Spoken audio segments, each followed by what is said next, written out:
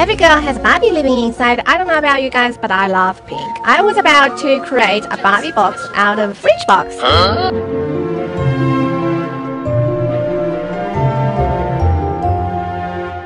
Hey guys, I found this fridge box from our local appliance store. It was a very difficult find. I don't know if this is going to make it to my YouTube channel, but my first trial, as usual, was an epic failure.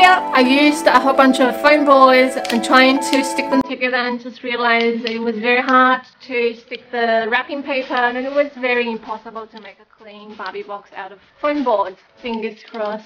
First thing first is to start the opening. I have a feeling it's going to be another challenge.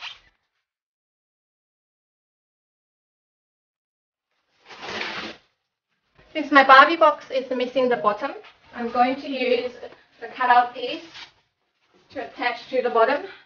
I'm going to use a foam board also attached to the bottom of the box. Just using regular packaging tape.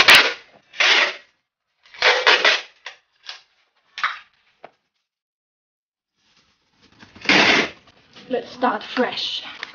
I used a gift wrapping paper and a double-sided tape just to wrap all the visible sides. I wasn't too worried about the back. Now it's the time to see the miracle. Now it's me testing the size of the opening. The box is a little bit too small for me. It would be better if the size was a little bit bigger, but oh well, you get what you get. Now in terms of the Barbie cutout, I initially was planning to make the letters on the foam board.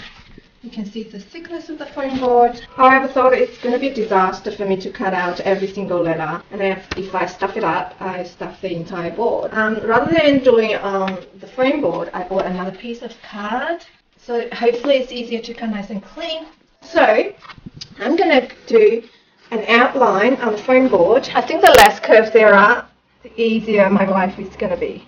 So I've decided to line up these lines rather than making the curves. That is called precision craft knife. Looks like that. See how the curves are not as clean as the sharp lines? And here it's a little bit rough. But that's okay, I hope.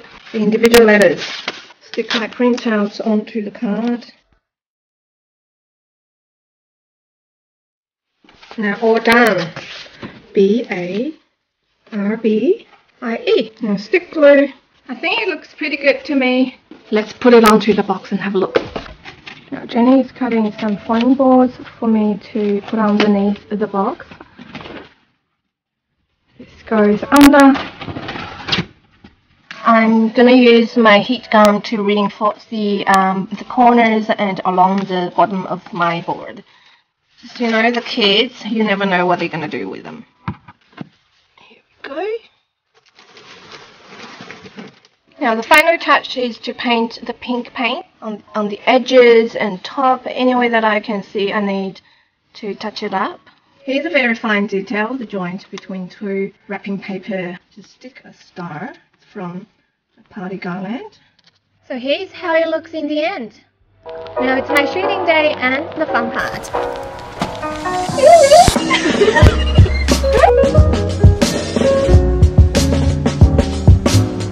Being a selfish mum photographer, I can't miss such a beautiful setup with me and my daughter. 我也是个芭比呀。 Put my camera on my tripod, 10 seconds timer, and pose ourselves. Here is a selfie. Okay, let's have a look at the dimensions.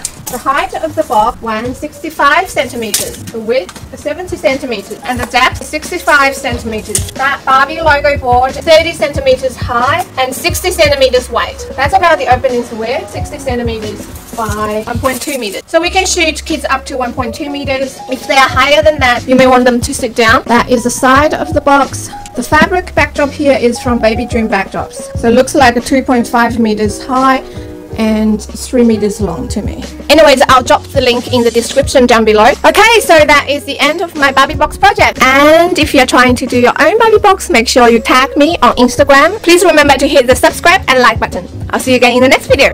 Bye!